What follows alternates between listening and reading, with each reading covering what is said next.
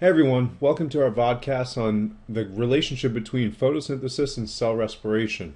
Now in class we've talked about what photosynthesis is and what happens, and we've also done the same thing for cell respiration. So let's just quickly review what they are. Now photosynthesis is the way plants are actually able to use sunlight, carbon dioxide, and water to make sugar. I think that's a pretty awesome thing to do. And cell respiration is the way organisms use that sugar to create energy so organisms can do whatever it is that they need to do to live. So let's start by taking a look at photosynthesis. Now to start off with photosynthesis, we're going to take a look at the raw materials here on the left of the reaction. So the raw materials for photosynthesis include a gas called carbon dioxide, water, and then energy from the sun in the form of sunlight. Now the plants are going to absorb this, and the chloroplasts are going to work their magic and create this sugar, this glucose molecule, and as a result they're going to create a pretty helpful waste gas, which is oxygen. So that's how plants go about making food. Now what's going to happen is organisms are going to use some of that stuff to make energy.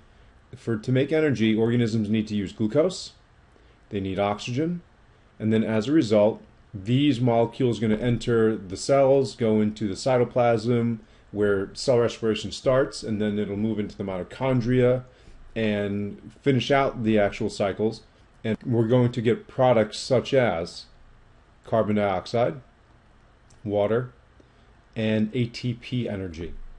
If we take a look at these two equations, you're going to notice that they're very similar. There's just one thing that's different about them, one major difference between them.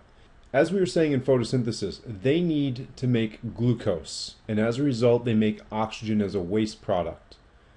But if you take a look at the plant products, and then you take a look at the cell respiration raw materials, you're going to notice that the things that plants make are the things that we need. So you'll notice that the cell respiration needs glucose and oxygen to start. Now, obviously that shows us that we really depend on plants, either directly or indirectly. But do plants need animals, or do animals help out plants as well? Well, yeah, we do. So let's take a look at cell respiration here.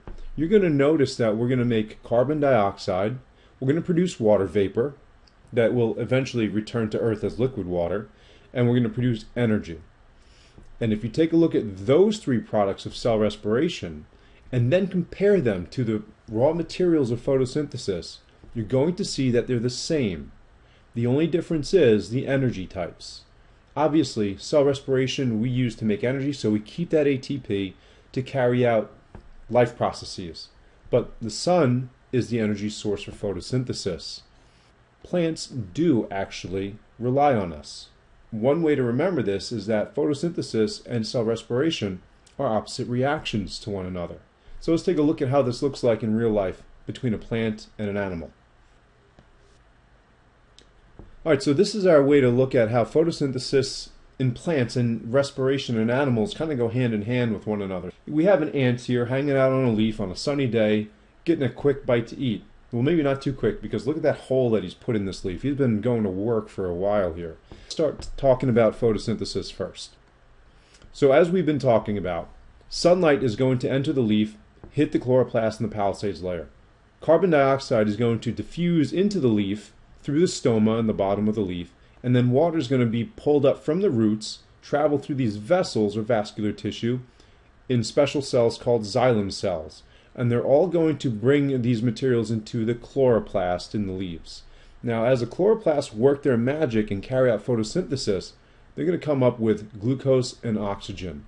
Super important for animals here, because what's going to happen next is the glucose that's in the leaves is going to enter the body of this ant here as he's chomping away at this leaf. So every bit of leaf that he chews up and swallows and digests, the glucose is going to enter its cells. And because it needs to breathe, it's going to take in oxygen from the atmosphere.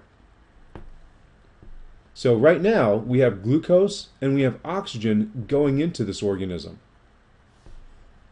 Okay, so we can illustrate it like this. The glucose is going to go into the organism as he eats it and go into the cells. And in addition, the oxygen is going to enter the cells.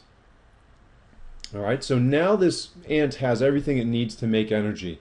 So as it makes energy, what's going to happen is the mitochondria is going to convert those things into ATP energy. And those are the energy molecules that this ant needs.